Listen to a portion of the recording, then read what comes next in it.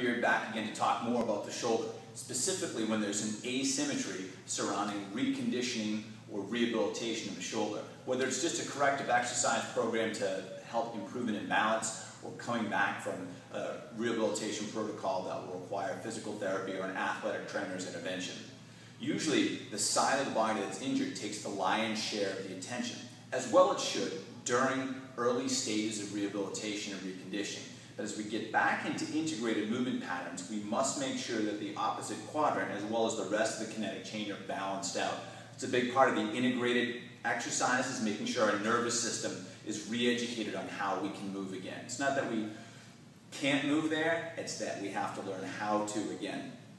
This might seem evident during rows, as if you're performing a pulling motion and the side that you've been trying to improve consistently might look like it's elevating towards the end range of a row. Now, if you've gone through the specific protocols on soft tissue work and stretching and activation and thoracic mobility, in theory, that should be balanced off when you're looking at the two scapular thoracic joints and the glenohumeral joints working through a pull. But sometimes you might see a little difference between the two sides. And here's something that might be happening here. When we think about Yanda's concept of upper cross syndrome, we always think about sagittal plane deviations, front to back.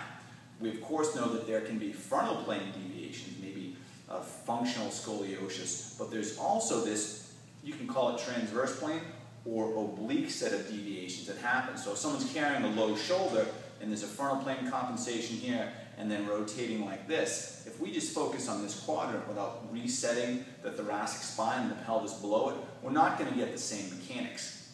So you might have to go back in and do some soft tissue work, not necessarily some activation patterns, but some soft tissue work to release any tension, because the muscles around our spine are going to go ahead and create tension intersegmentally through the vertebrae. So this is just kind of a gross example of that, of what we might see at the thoracolumbar fascia between the lat and the transverse abdominis, putting tension through this band of fascia.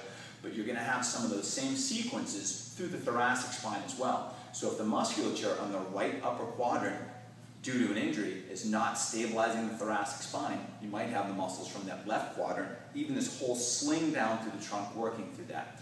So what does this mean for you? I'm going to give you an example of a rowing motion, and we'll say that the right side is an injured side, and we'll look at the difference between the two sides. And it might not be that the right side, the injured side, isn't moving properly. It might be the left side has now started to change its quality of movement.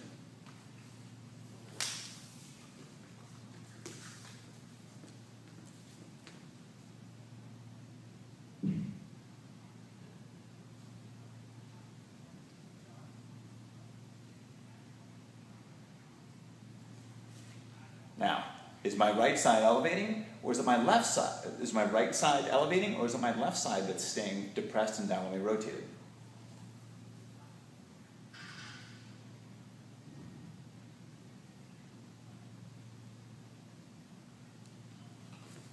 I'm not exactly sure how that looked on camera. I've got an idea for how it felt. But with your clients, you can even just use this during basic cueing, during integration or pulling exercises, to make sure that that non-injured side is working correctly. It's not always about reteaching just the right side. We have to reteach the left side, especially if this has been an extended or a chronic problem. I'm Eric Beard. Thanks for watching and have a great day.